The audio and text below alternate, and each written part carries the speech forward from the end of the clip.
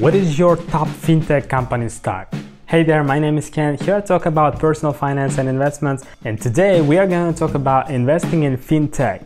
Make sure to trade the like button and invest in subscription to the channel. You're also welcome to support the channel, all the links are down in the description. Fintech is a combination of the words finance and technology, and it's a broad category made up of companies that apply new technology to financial businesses. For example, companies that develop new digital payment processing solutions are considered fintech, as are companies that build and operate person-to-person payment applications. The potential of fintech is pretty exciting. Even after the growth of the cashless payment space in recent years, the majority of payment transactions around the world are still done in cash. And even though online banking institutions offer interest rates and fee structures that are typically much better than those of traditional banks, the majority of consumers still use branch-based banking for their financial needs. So here's a quick glance to types of fintech stocks.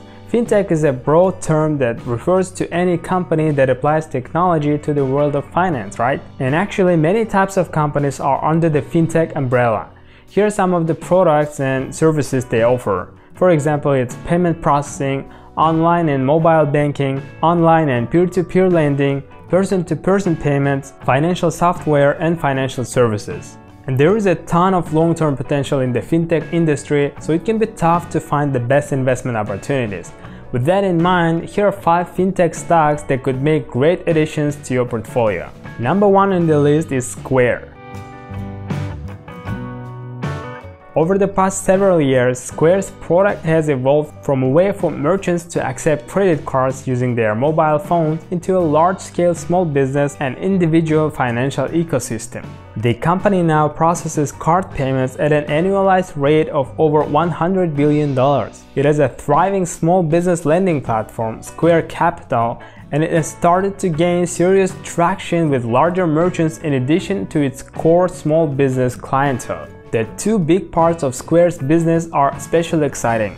First, it is Cash App, with an active user base that has doubled year over year and virtually unlimited potential to build out its consumer financial service offerings. Second is Square Online Store, the new but rapidly growing platform that helps Square's merchants build out an omni-channel presence. It also facilitates curbside pickup, which could be a major growth catalyst in the post-COVID world. Number 2 in the list is PayPal.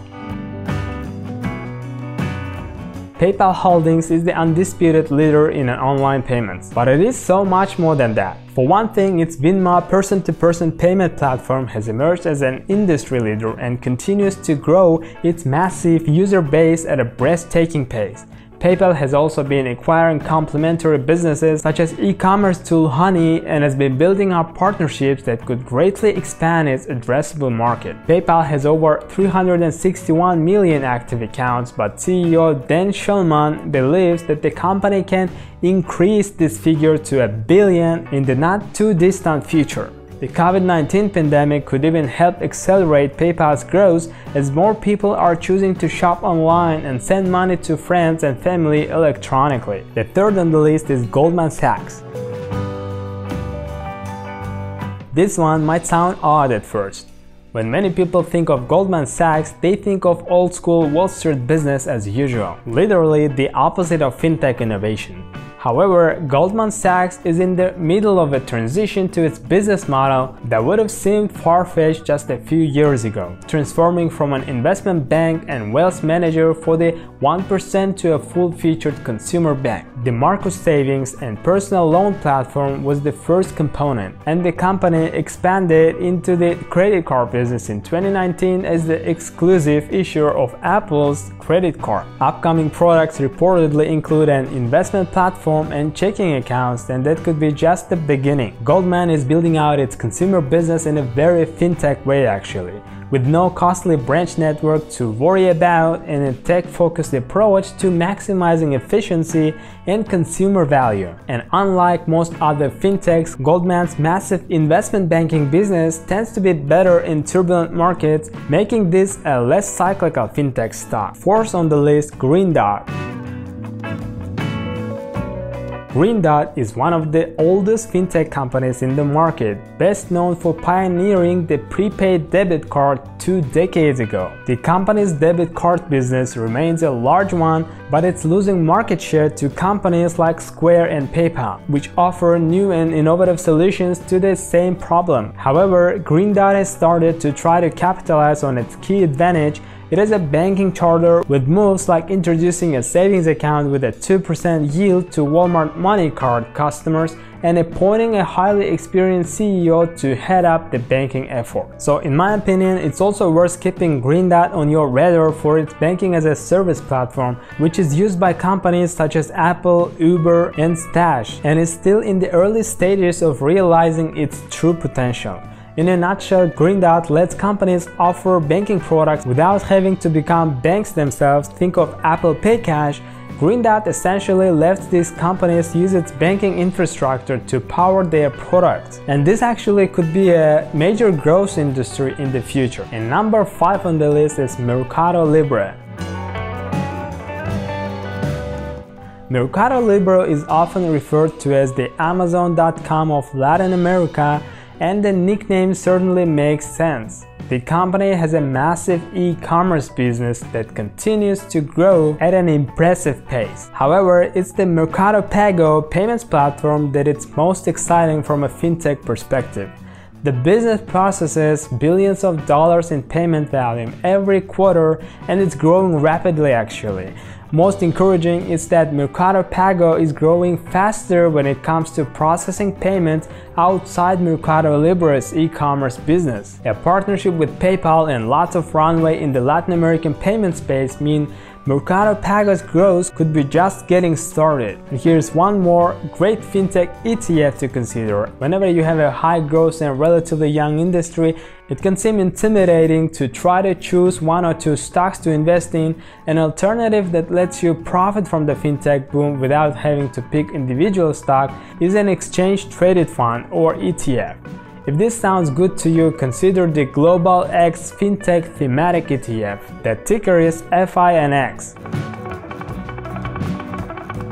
The fund invests in a portfolio of fintech companies covering more than 30 stocks as of late 2020. The portfolio includes a few of the names on our list above, as well as overall others such as Fiserv, Intuit, and many others of all different sizes and business models. The point is that all the companies have excellent growth potential, but your investment won't get crushed if 1 or 2 of them don't quite live up to expectations. And the fintech world is a great arena for long-term growth investors. To be perfectly clear, investing in fintech stocks isn't for investors with low tolerance for volatility and risk. Like any new and exciting industry, fintech is likely to be a bit of a roller coaster ride as the industry matures.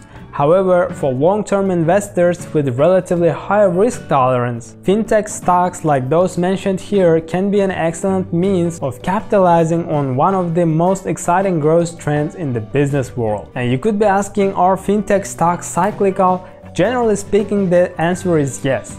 Fintech stocks are cyclical businesses for the most part. They largely perform in correlation with consumer spending and business investment.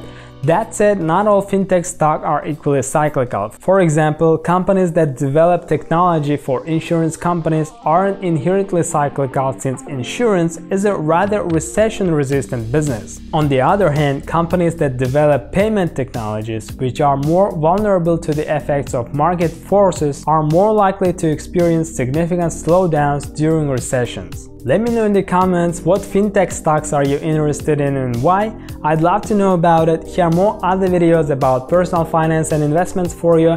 Make sure to subscribe to the channel, smash the like button and hit the notification bell. See you in the next video.